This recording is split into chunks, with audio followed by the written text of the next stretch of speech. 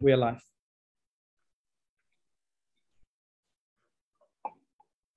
Happy Sabbath, everyone. Hope you not only enjoyed your blessings, but you remembered to share them this week. Welcome everyone to our online Sabbath celebration this morning. I'd also like to extend a special welcome to you if you're joining us for the first time. We're blessed to have a very special guest take today's service. Our guest speaker has a special affiliation with our Henderson Church family, and he was former pastor at our church and is now the president and lead pastor of the Australian Union Conference. Pastor Terry Johnson, kia ora, and welcome to our online service today. We're excited and we're looking forward to you sharing the word. May the Holy Spirit fill you and take its rightful place in our hearts as we worship together. Okay. So I'll just open us up with a word of prayer. Heavenly Father, thank you so much for blessing us with a beautiful day, even though it's windy and it's been quite cold. Thank you that we feel that spring and summer is coming along as it's starting to get warmer.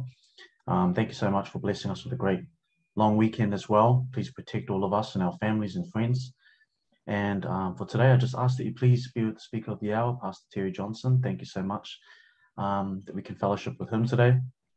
Please bless him and his family. And as we're going through this pandemic today, Lord, I just ask that you please be with all of us, give us hope, and help us to be able to be a big support for one another and our community. And I just ask that you please bless us and spiritually enrich us too. Thank you for today again, and thank you for waking us up this morning. Help us to have a great rest of the day. Amen.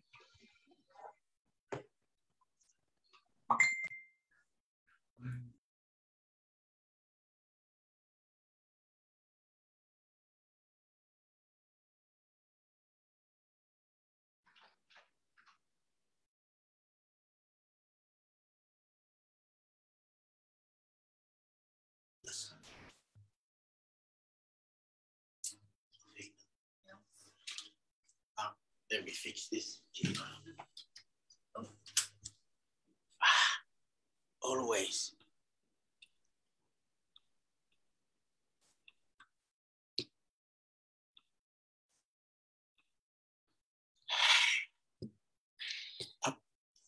Thank you. Welcome.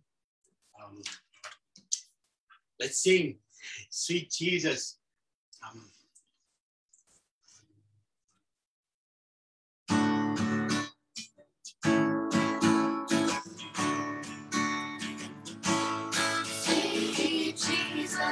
Sweet Jesus, what a wonder you are. You are brighter than the morning star. You are fairer, much fairer than the lily that grows by the wayside. Precious, more precious than gold. I live for Jesus, day after day.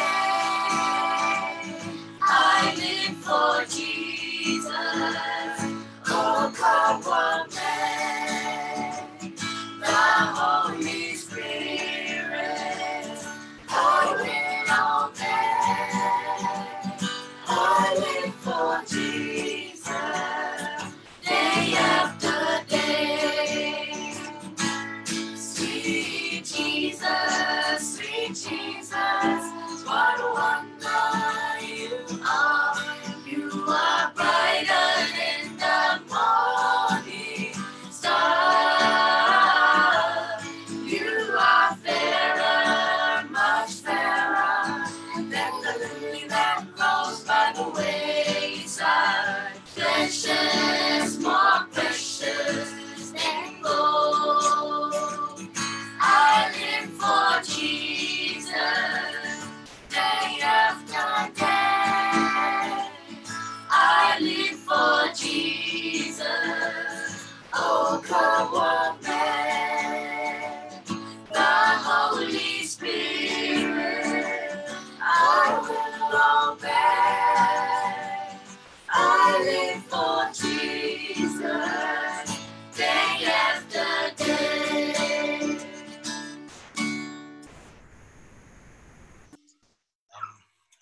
song for this morning.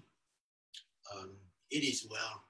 You know, when peace like a river attendeth my way, when sorrows like sea billows roll, whatever my Lord thou hast taught me to say, it is well. It is well. Join us as we sing our next song this morning. May that peace speak into our hearts. When sorrows overwhelm for our life, it is our prayer that that peace will sit well with our soul this morning.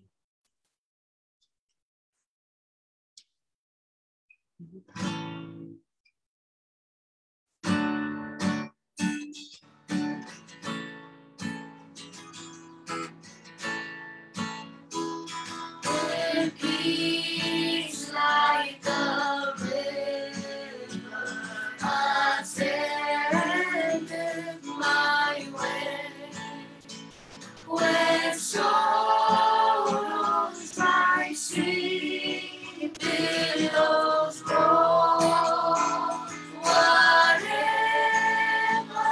my Lord thou hast told me to say, it is well with my soul. It is well with my soul. It is well. It is well with my soul. My sin, oh, the joy of this glorious dawn.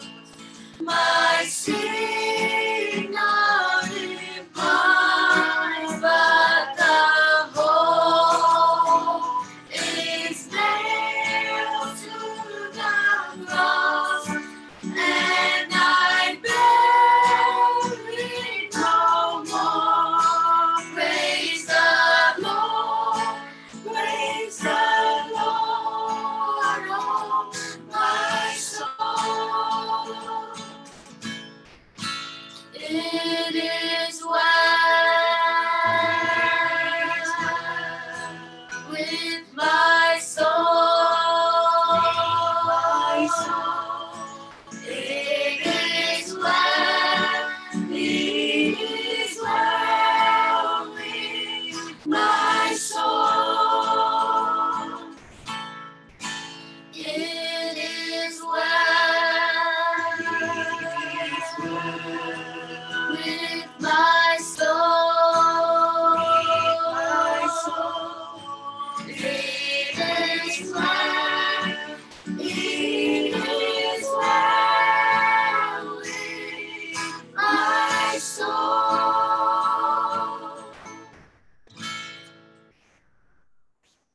Our final song for this morning. I'll let the children sing you a special item.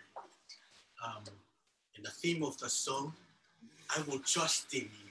You know, even in the darkness, He will be my light. And in the chaos, He will be our guide. It is our prayer this morning that you'll find our God, that God that is true to His word.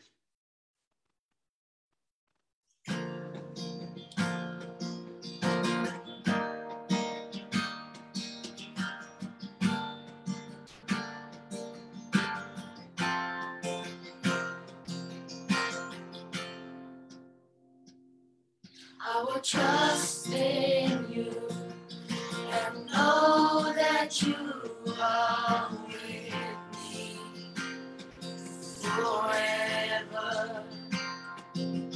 I confide in you, 'cause you're the only answer that matters. Even in the darkness, you will be my light. Even when I'm hopeless, you will be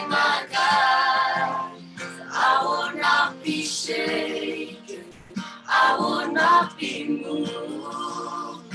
Even in the chaos, I know that you're good. You're the keeper, the protector. It is you that holds us together. When everything else fails us, it is you that holds us together.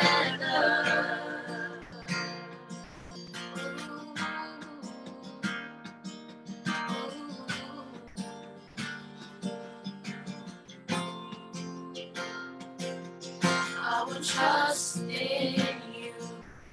Your thoughts and plans of me, they are good. I'll wait on you. I know that you will see me through. Even in the darkness, you will be my light. Even when I'm hopeless, you will be my guide. I will not be shaken, I will not be moved. Even in the chaos, I know that you're good. You're the keeper, the protector. It is you that holds us together. Everything else fails us. It is you that holds us together. You're the keeper, the protector. It is you that holds us together. When everything else fails us, it is you that holds us together.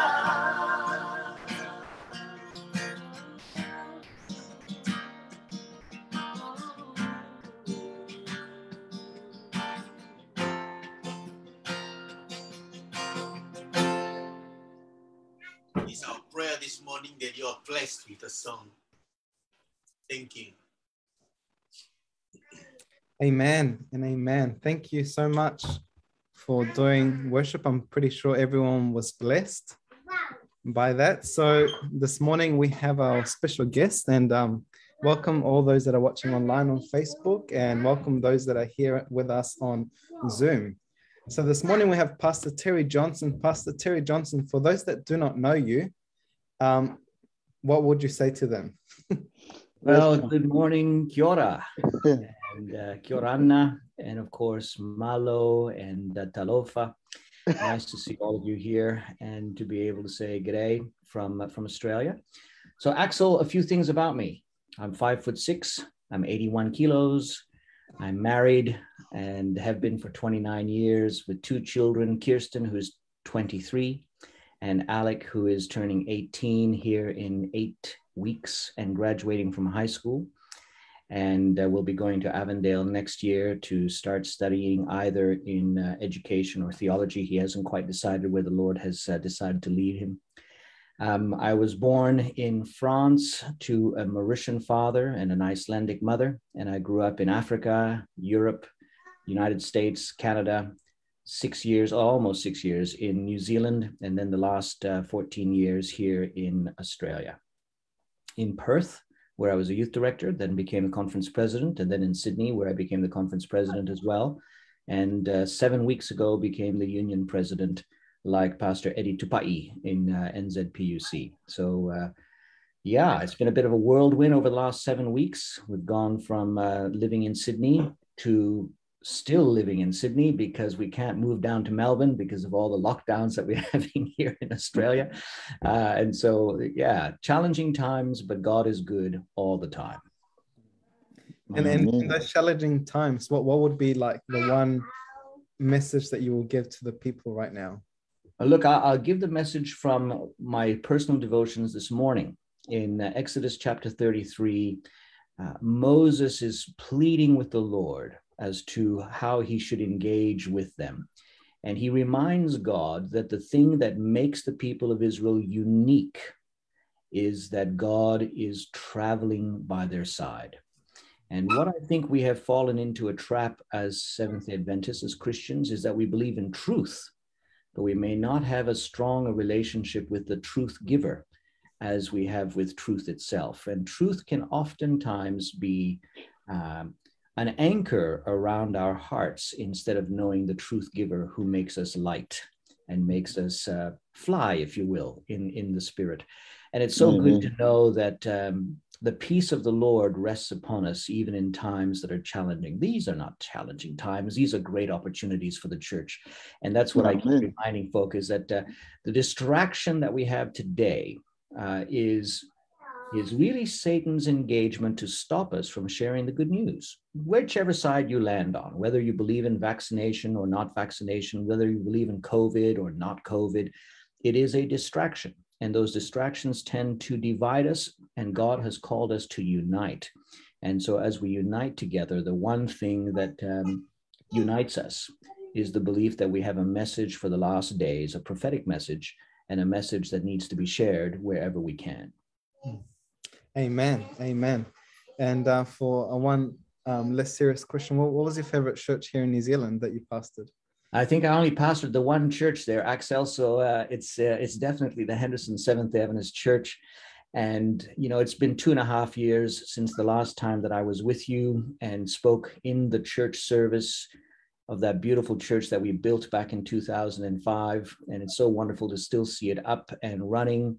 The sadness, of course, is knowing that there are a lot of people who have left our faith over that period of time.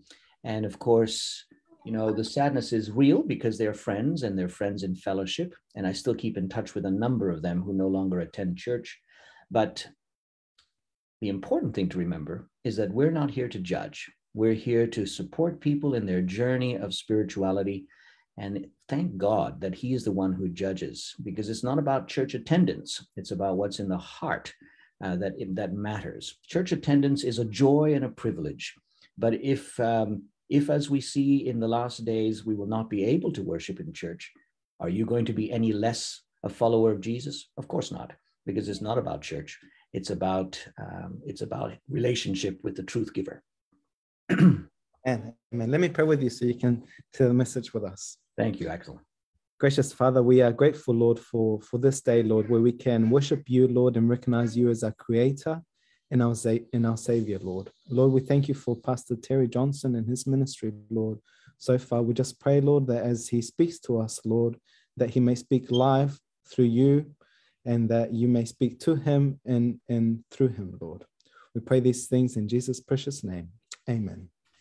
Amen. And thank you for that, Axel. What a blessing it is for me to be here with you, and wonderful that we have this technology that allows us to be able to communicate across countries and time zones. It is 9:20 here in Sydney, and the sun is out. It's going to be 27 degrees, probably around 28 degrees. So I'm just sharing that with you to remind you that not every place is cold and wet and windy, as has been shared. It's very warm here. And in fact, I've got the window closed because the sun is coming through from the east and it was too hot for me to actually stand in its presence. So yeah, really nice to be here with you. Nice to be able to see Tessima and Emson and Baka and Dolly, and I'm sure there's others that I know as well. And to all of you who are watching us live on Facebook, kia ora. So good to be with you. I thought I'd share with you this morning, before I come into the sermon, a couple of good news stories, because it's important to be reminded that God is working even though we may not see what he's doing all the time, and to remember that he is so powerful, so powerful. But before I start that, let me just share that COVID has been quite a challenge to the World Seventh-day Adventist Church. At the recent annual council for the General Conference, where all of the union presidents and leaders of the divisions come together with lay representatives, they shared the challenge that we have faced. Almost 100,000 Seventh-day Adventists, your brothers and sisters, have died during the time of COVID from COVID. And just to bring it to our area, the South Pacific Division, Fiji has lost a significant number of church members. PNG at the moment is really struggling with COVID. And of course, you can recognize that they don't have the same kind of medical coverage that we have in New Zealand. They don't have the same kind of medical care that we have in Australia.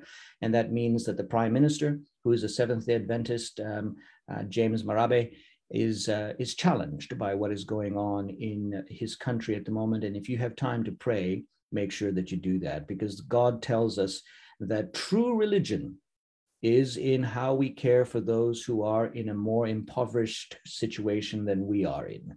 And so when we're thinking about our own perspectives on COVID, let's remember that we have lost a significant number of people across the world church. And whichever position you are in, just remember that God loves both sides of the argument, and that at the end of the day, the most important thing is the unity of the church. So let me just tell you a couple of stories. In Melbourne recently, there was a Seventh-day Adventist church that actually invited the local Muslims to come and use their church building, because the Muslims had been denied a permit to build a mosque. And so they did not know where they were going to worship. And the Seventh-day Adventist Church actually decided that they would challenge themselves by inviting Muslims to come and worship on Fridays, which is their day of worship, in the local Seventh-day Adventist Church. They had no idea what kind of a blessing that was going to be. So when the Muslims came and joined in the church, the Muslims saw that the church needed to have new carpet. And so a Sabbath later, when the Seventh-day Adventist Church showed up for church on Sabbath morning, they came to a church that had been completely recarpeted with brand new carpet from top to bottom, paid for by the Muslim church, by the Muslim mosque members. And they got involved with the Seventh-day Adventist Church and refurbished the entire church, because they were so grateful that a Christian denomination would be interested in their own welfare, in the welfare of the Muslim people, even though they were so far apart in terms of theology. Part of that story has become so well known in Melbourne that a young Seventh-day Adventist member of a church, of one of our Seventh-day Adventist churches, was in a cab, was in a taxi going to a destination in Melbourne. And as taxi drivers do, they ask a lot of questions. And of course, one of the questions was, what faith do you belong to? And of course, the young lady said, I'm a Seventh-day Adventist member of the Protestant denomination. And immediately the cab driver pulled over to the side of the road and stopped.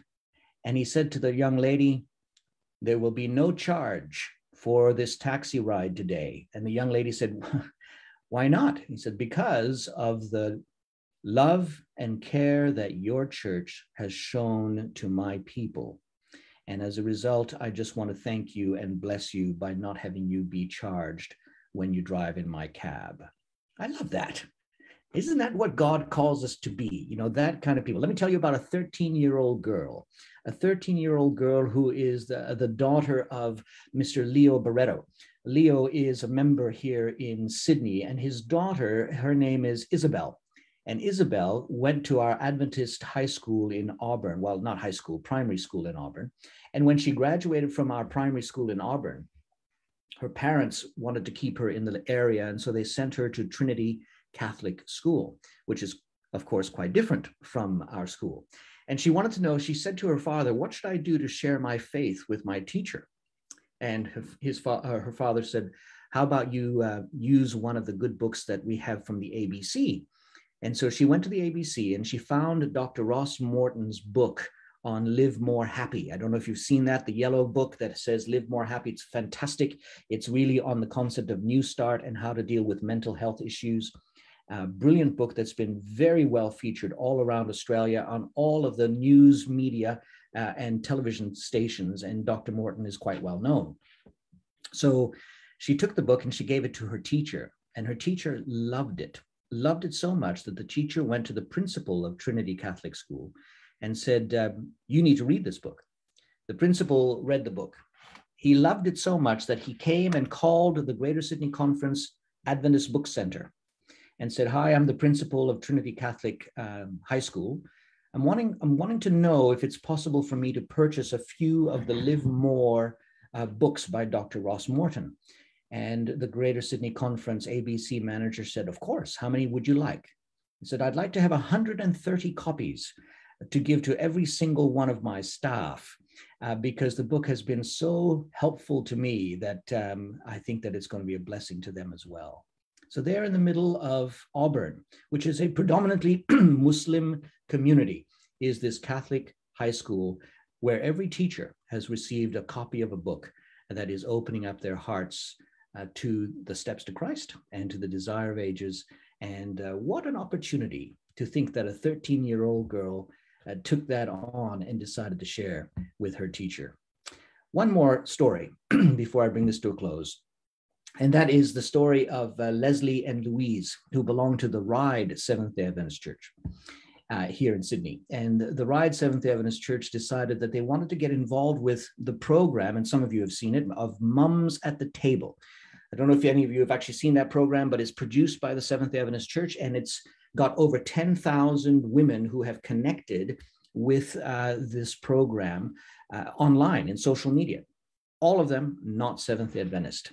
And the members of the Ryde Seventh-day Adventist Church decided that they needed to actually connect with these women. And so they started a Mums at the Table play group in the local church. And they invited the women who were in their area, who belonged to these 10,000 people, to come and join. And so they came, and when they came, they had 30 non-Seventh-day Adventist mums with their children showing up for a play date every single week to connect with the members that they knew online but had never met face-to-face.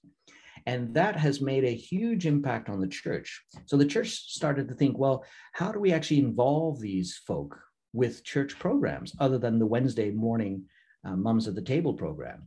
Well, they brought them to church on Sabbath morning for a branch Sabbath school class. And just before COVID, more than 30 of those families actually showed up to church on Sabbath morning to do Sabbath school for their children because it was a spiritual thing that they were interested in connecting with. I tell you what, brothers and sisters, it may be challenging to be meeting like this instead of meeting face to face, but it's making a huge impact. I want to just share that in Greater Sydney, every single Sabbath, the conference used to have 6,900 people showing up in church on Sabbath morning. But since COVID in March of 2020, the Greater Sydney Conference actually has more than 25,000 people watching their programs online every single Sabbath. I want you to think about that, because sometimes when it feels like there's only a few of you in church, you never know how many people are watching live on Facebook and how many people are actually watching the program day in and day out after that. So be encouraged and know that God is still working very, very hard in society, whether it's in Auckland or whether it's in Australia, wherever the Lord may be, that is where we want to be as well. Let me share my screen with you, and we'll just have a word of prayer here in a minute as I start this. Let's see. Can you see that? We're all there? Excellent. Let's pray together. Lord, we just thank you for who you are, for the blessing that you give us by being in our lives, for the anointing that you place upon us as well, for the challenge that you give us to continue to serve you and to worship you and to share the good news, to not be distracted by what happens around us, but to be reminded that all things work for good for those who love and trust in the Lord. And we pray this in your name, Jesus, as we open the word and worship you in your name. Amen. Come with me in your Bibles to Matthew chapter 20 and verse 20 to 28. But before we get there, I'm going to tell you a story. And it's going to be a fairly long story, and then we'll hit the main points from Matthew chapter 20 as soon as I'm ready there. The first thing is that back in 1994, Kimberly and I needed to go to Andrews University. We had finished our university degree, and the Texas Conference had decided that they were going to send us to Andrews University to get our master's degree. And there were three of us, 3 pastors that went to Texas from Texas to Andrews at the same time. Pastor Lane Campbell, Pastor Ingo Sorke, and myself, and Lane's wife, Amy, and Ingo's wife, Nancy. And all 3 of us went to Andrews University to get the master's degree. And we were quite excited about it because we had graduated from university at Southwestern Adventist University at the same time. We had been employed by the Texas Conference at the same time, and we had been working as interns for 2 years before they sent us to Andrews University. And this is one of the preeminent universities for the Seventh-day Adventist Church in the world. And if you are aware of the Ivy League schools in America, Andrews University is just below the Ivy League schools. So it's not like Yale, it's not like Harvard, but it has a very good reputation for academic excellence, and in particular for spiritual academic excellence. And so it was a joy to go, and they sponsored us to go up there. And we were privileged to actually be with a whole bunch of students from around the world. There were about 600 students at Andrews University just in the seminary, and the seminary teaches all kinds of techniques in how to share, to be evangelistic, et cetera, et cetera. And so we were there in those classes. And of course, the first year students, when you get up there, you're actually assigned to a church. And I was assigned to Pioneer Memorial Church, which is the university church on campus. And on any given Sabbath, there are about 2,500 people who actually worship in this church. And you will know this church simply by the main speaker of the church, whose name is Dr. Dwight Nelson. And many of you have heard Dr. Nelson's sermons. And he was the pastor when I was there. He's been the pastor there for almost 30 years and has done a brilliant job. And you can see how large this church is in terms of its structure. And let me give you an overhead view of how big this church is. And you can see that it can seat 2,500 people without too much trouble. And underneath the church is a basement level. You can see down there, if you look at the ground of the main sanctuary, that there's some dark windows. Those dark windows are actually the opening into the lower level of the church, where there are many Sabbath school classes and, of course, the administrative offices.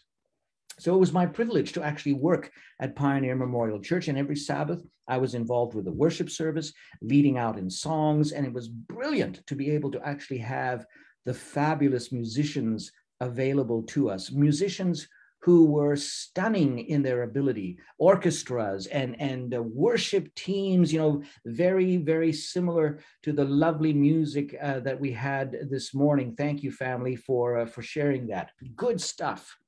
And when it came to the time for us to graduate in December of 1996, Pastor Dwight Nelson invited Kimberly and I to come to the front of the church so that the church could say goodbye to us after 2.5 years of working there as student pastors.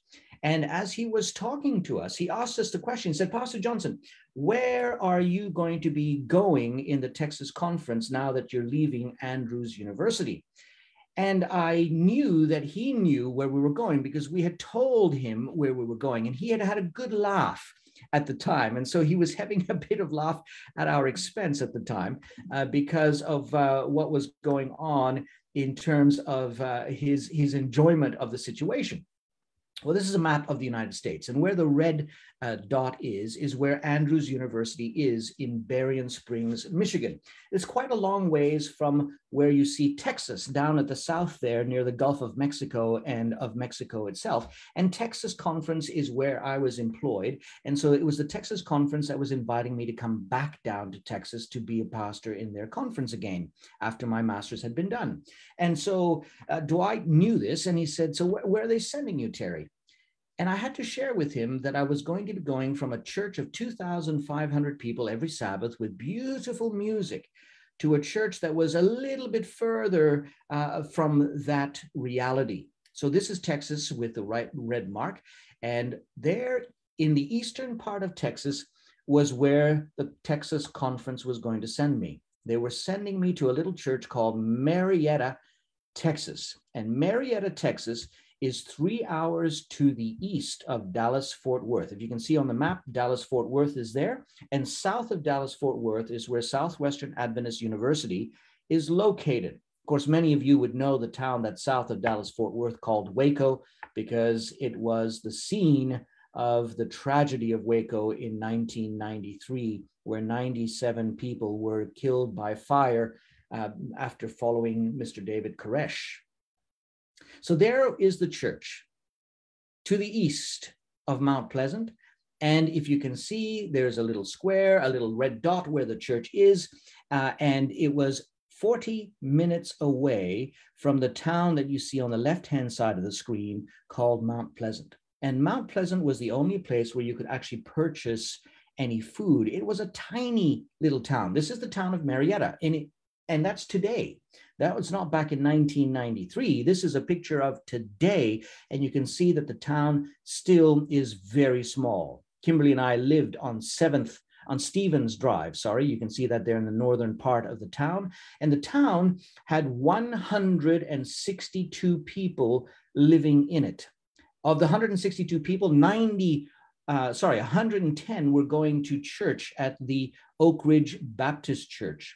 And you'll note that there is no indication here of where the Seventh-day Adventist Church is. And Dwight knew that the church was actually quite a long ways away from town. And the reason for that is that the church back in 1997 was a church that was celebrating its 100th year anniversary. And so in 1897, when the church was first started, Seventh-day Adventists were considered to be part of a cult, and therefore they could not actually build their church in the center of town. So instead, the church had to be built outside of town by some significant distance. And you can see there in the top right-hand corner of the map that the Marietta New Hope Seventh-day Adventist Church was not in the center of town. This was the town that the Texas Conference was sending me to. In the middle of outback Texas. There's very few people in Texas in that area. And this is the way that it looks today. And so you can imagine that 30 years ago, it looked just as bleak and actually very few people around. Beautiful area, stunning, lovely, lovely people. And this is the Marietta, Texas church that the conference was sending me to. So I had to share with Pastor Dwight Nelson and the 2,500 members of the Pioneer Memorial Church that the conference was sending me to a little church that had 9 church members. 9 church members, and the youngest church member was 58 years old. My wife and I were 27 at the time, and the youngest was 58 years old. They had 1 musician, and the musician was Auntie Rose, and Auntie Rose played 28 hymns, and that was all she played. She did not know 29, she did not know 30, she only knew 28 hymns, and so therefore every Sabbath we had to rotate from the same hymn sheet, and quite often the church members would pray that Auntie Rose would be sick that Sabbath so that we could sing some different songs a cappella. That was the environment that we actually went to. It was also quite a very difficult environment because being in East Texas, it was quite racist. And my skin color at the time was darker than it is today. I actually looked like a Mexican and still look like a Mexican. And so the church members told me when I first got there, Pastor Johnson, you cannot visit our church members. Well, I said, well, there's only 9 of you. How hard is this going to be? And they said, no, you can't, you don't understand. If you come and visit, people will actually take out their shotguns and they will force you off their property because they believe that you will actually be there to steal their goods because you look like a foreigner. Fascinating. And so we were trying to figure out what to do in that church. And fortunately, the head elder, who was a member of the Shriners, and if you're aware of who the Shriners are, they're a member of the Masons. He was a member of the Masons, and he said, Pastor Johnson, I'll take you to all the houses, and we will make sure that you will be safe as you actually share the good news. It was quite an incredible thing. So here I went from a church of 2,500 to a church of 9 people. And it was a shock to the system to go from the music and the beauty of worshiping with that many people to the lack of music, the lack of creativity with a church of 9 people. And I can tell you that it was confronting for me as a young pastor. What do we do? My wife and I were challenged because we had two friends, Ingo and Lane, who were graduating at the same time, and they were sent to churches like this one. Lane was sent to the Fort Worth First Seventh-day Adventist Church, and the Fort Worth First Seventh-day Adventist Church was where Kimberly and I had been involved as interns, and it was where Kimberly and I had actually gotten married. So back in June of 1993, Kimberly and I were married in that very church where my good friend Lane Campbell was actually the minister. And so we wondered, where is the Texas Conference thinking that we're going to go if they're not willing to send us to a church of significance like this? And this one here is the Scenic Hills Seventh-day Adventist Church in San Antonio, where my good friend Ingo Sorke was sent as a pastor. And we were sent to this church. And so we asked, Lord, what are you doing with us? Lies we tell ourselves, brothers and sisters. We try and make ourselves better by the titles that we have, by the church sizes that we have, by the jobs that we have. You start a conversation with any man, and the first topic that normally comes up is what they do for a living, because everybody wants to measure themselves as to how well they're doing compared to the other person. And this is very true across the world. It doesn't matter what culture you're in. There is always the sense of who is better than the next person. Let me just tell you very quickly that the time that we spent in this little church were some of the best times that I can remember, outside of being the pastor of the Henderson Church, naturally. And it's because in this little church, we discovered how to do ministry that was meaningful. That little church of 9 people grew in 1 year from 9 people to 42 people attending church. I didn't have a single baptism in that 1 year, but we started 15 Bible studies, and the Texas Conference at the end of that year sent me to another church where we stayed until we moved to Henderson, New Zealand. And in that 1 year, growing from 9 to 42, those church members took on the responsibility of the 15 Bible studies that we had started, and they finished them, and 3 people were baptized into the church, the first time that they had had baptisms in that church in years. It was encouraging to them, and it was encouraging to my wife and I as well. And that's why it's important to come to this wonderful story in Scripture. Now, many of you will know this story because it's a story that you have read quite a few times. It's a story that we always talk about because it's a story of a mother who wants to share the blessings of God's kingdom with her sons. So here's how the story begins in Matthew chapter 20, verse 20 to 23. Then the mother of Zebedee's sons came to Jesus with her sons, and kneeling down, she asked a favor of him. What is it that you want? He asked. And she said, grant that one of these 2 sons of mine may sit at your right and the other at your left in your kingdom. You don't know what you're asking, Jesus said to them. Can you drink of the cup that I'm going to drink? He asked the boys. And they answered, we can. And Jesus said to them, you will indeed drink from my cup, but to sit at my right or my left is not for me to grant, for these places belong to those for whom they have been prepared by my Father. Now, there's some very interesting things to be thinking of as we take a look at this Bible verse. Keep your hand there in Matthew chapter 20, verse 20 to 23, and let me share with you who the mother of the sons of Zebedee was. This is Salome. Of course, this is not a picture of Salome because we don't know what she looked like, but this is a picture of a young mother in the Middle East.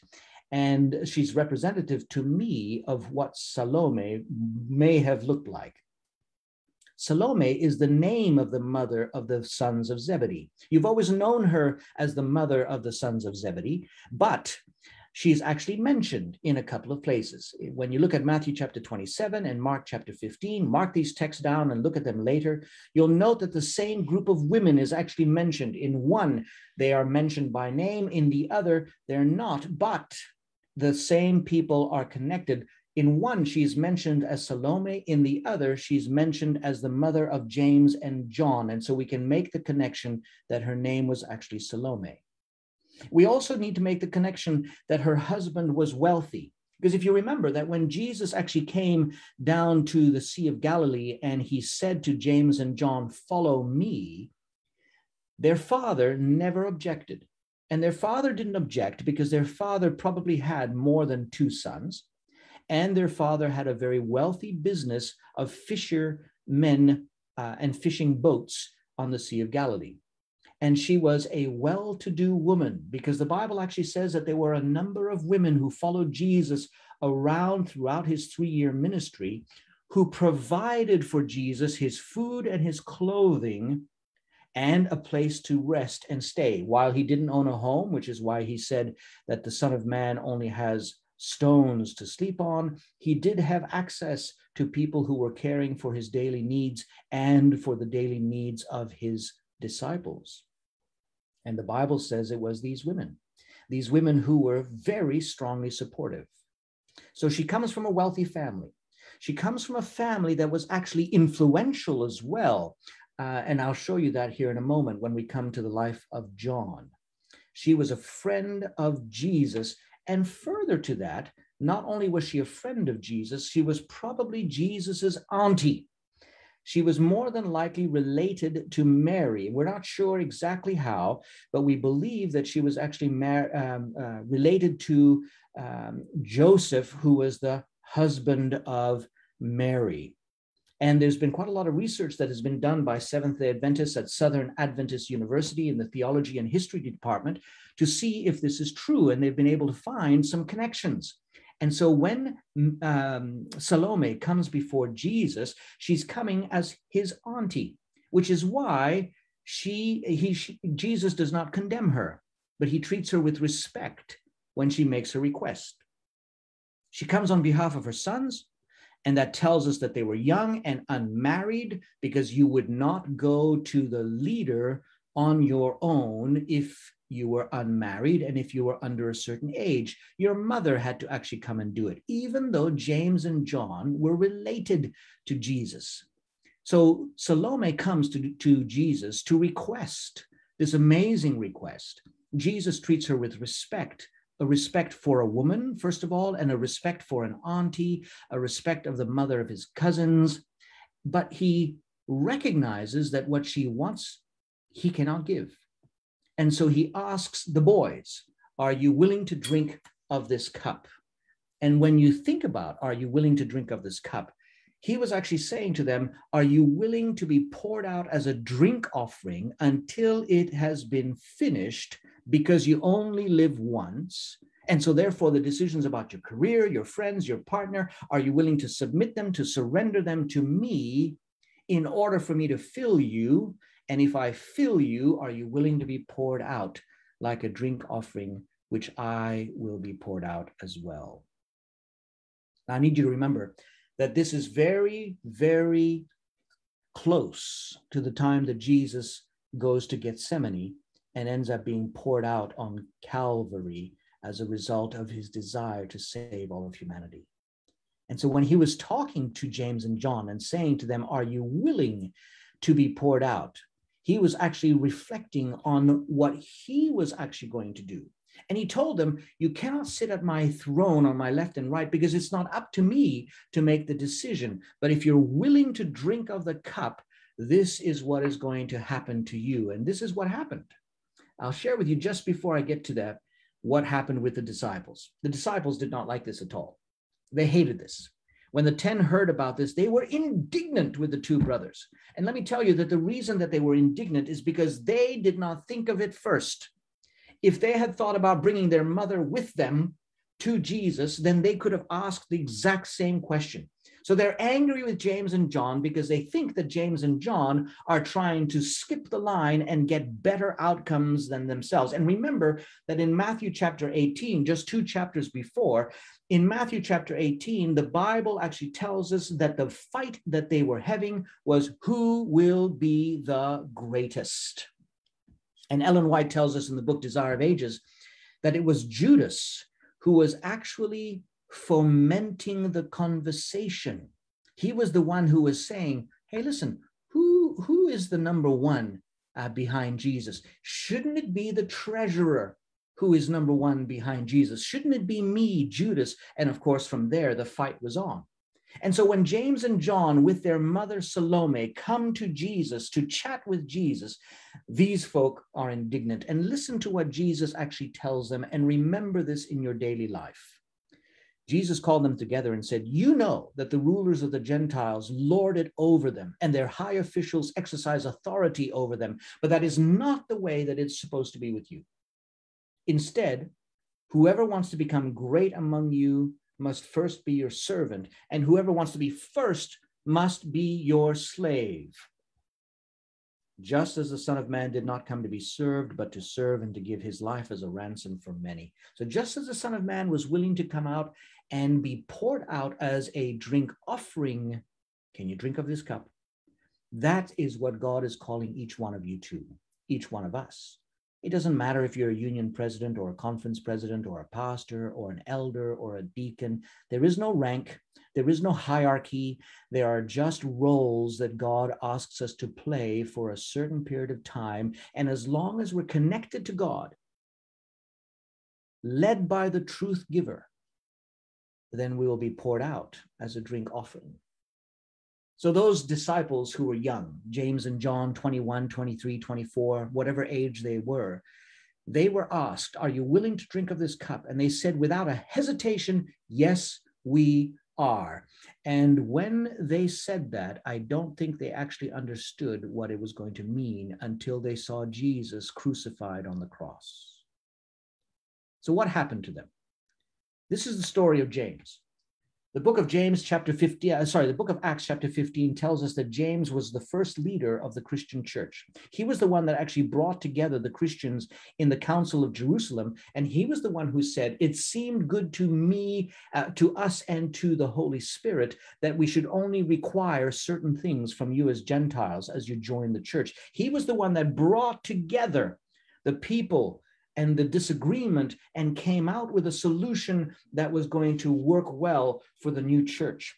And we are told through history that he was beheaded in the city of Jerusalem, where he remained until his death, around the year 44. So around 14 years after Jesus died, James is then beheaded. He would have been 38 years old. And he was poured out as a drink offering because he said he was able to drink of the cup that Jesus said, are you willing to drink from? Are you willing to drink from the cup? Are you willing to actually be poured out as a drink offering, as a servant, as a slave to everyone, serving the kingdom of heaven? The life of John is slightly different. His younger brother, James's younger brother, he wrote 5 books in the New Testament, as you know. He was considered the beloved disciple of Jesus. If you come to John chapter 18, we're not going to go there, but take the time this afternoon to read it. When you come to John chapter 18, you recognize that when Jesus is confronted by Caiaphas and Judas, and he is taken into prison, they bring him first to the house of Annas, and then to the house of Caiaphas, and John and Peter follow Jesus. And when they come to the house of Caiaphas, John is able to go directly into the house without having to knock on the door. Peter stays on the outside, but John goes into the inner courtyard. And then he comes back out with permission to bring Peter in. And the reason that John was able to go in is because of the influence of his mother and the influence of his father. Not only were they financially influential, but they were more than likely connected to the house of Caiaphas, and therefore more than likely of the tribe of Levi, and therefore part of the priesthood of the time.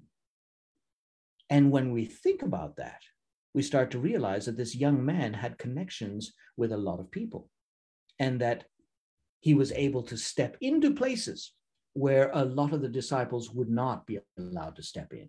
And with his permission, Peter comes in. And the Bible doesn't tell us, but we know from the fact that the book of Revelation was written around the year 93 or 95 AD, that tradition and history tells us that John died probably about 5 years after leaving Patmos, and most likely in the city of Ephesus in the land of Turkey that we know today. But before he died, he wrote something quite astounding. Come with me to Revelation chapter 3 and verse 21. Revelation chapter 3 and verse 21, you know it well because it is written to the church of Laodicea, and we as Seventh-day Adventists have always seen that the church that is apathetic, unwilling to do anything, is neither hot nor cold, is the church that represents Christianity, represents us in the days before the Lord returns. And notice these wonderful words that John wrote in chapter 3, verse 21. And keep in mind that his mother was the one who said, grant that they sit at your left and your right when you return. And notice how John reads this. Revelation chapter 3 and verse 21. The Bible says this, to him who overcomes, I will give the right to sit with me on my throne, just as I overcame and sat down with my Father on his throne. He who has an ear, let him hear what the Spirit says to the churches. John, by the time that he gets to 95, and he's probably in his 90s at this time, is able to understand that the only way that he will be allowed to sit by the throne of God is if he overcomes through the power of the blood of Jesus. And he recognizes that he is not able to demand a seat, that his mother couldn't demand a seat, even though she was the auntie, but that only those who overcome will actually be able to sit at the throne of God. Come on, brothers and sisters, is that not a shout for amen?